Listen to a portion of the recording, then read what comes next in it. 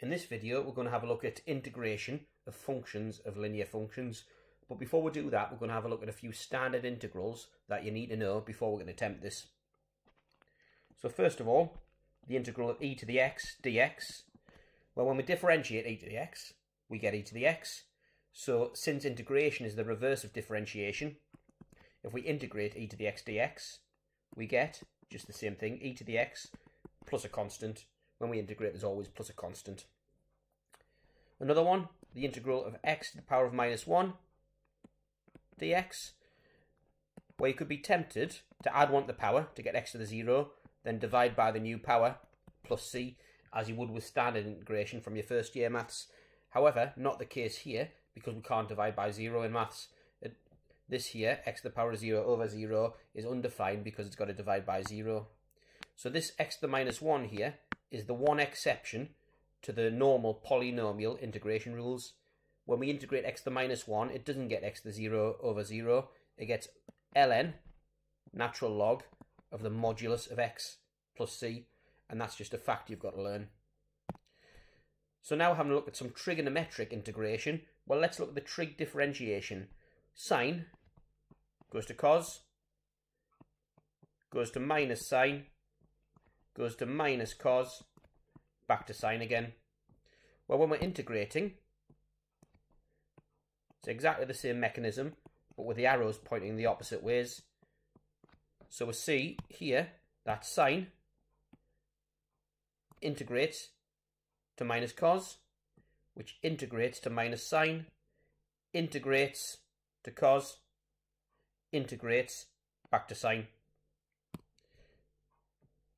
So they're the ingredients that we need before we can do some questions. So I'm just going to throw a few example questions at you here now and show you how to do them. So let's start with the integral of e to the 2x plus 4 dx. And at this point, I'll point out what I mean by a function of a linear function. So I've got a function here, e, and I'm putting inside that a linear function, 2x plus 4. Now, technically, e to the x, as we saw before, was a linear function. But this here, this 2x plus 4, it's a more complicated linear function. So we're going to have a look at how to integrate these. So step 1, so we'll do a couple of notes. Step 1, integrate the function as a whole without considering the linear function.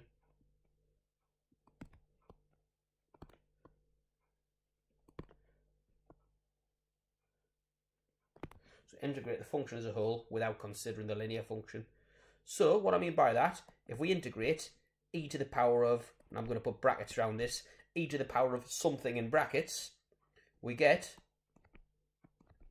e to the power of something in brackets. As we saw before, looking at this here, e to the x integrates e to the x. So e to the something in brackets, provided that thing's linear, stays the same. Plus c. Then step 2. So we're not finished yet. So it's like the reverse of the chain rule, this. When we're differentiating, we're times by the differential of what's in the bracket, or the differential in this case of the power. Step 2. We're going the reverse way. So we're going to divide by the differential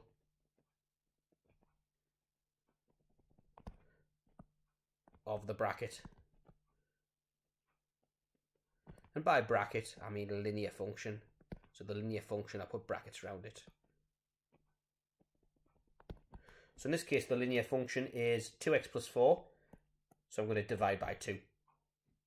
So the answer is e to the 2x plus 4 over 2 plus c.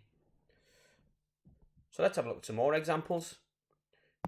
Let's say, the integral of sine of 3x minus 5 dx.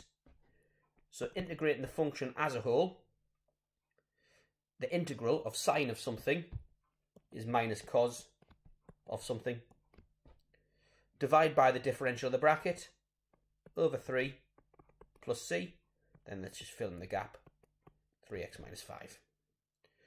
Let's do another. let's do the integral of, let's say, 5x plus 1 to the power of minus 1 dx. So the integral of something to the power of minus 1 is log of the modulus of that thing plus c, and divide by the differential of the bracket over 5. So log of 5x plus 1 modulus over 5 plus c. So just a final challenge question here. What about the integral of sec squared of 8x take 3 dx? So in order to do this one, you're going to need the formula sheet that you get at the front of an exam paper, or that you get as a separate booklet, depending on what exam board you do. So the integral of sec squared, if you look at the differentiation section of your formula booklet, you'll see that tan of something differentiates to sec squared of something. It therefore shows that sec squared of something integrates to tan of that thing.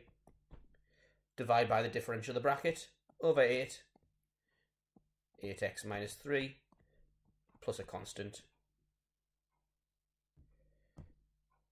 For more videos like this, go to alevelmathsrevision.com or subscribe to our YouTube channel.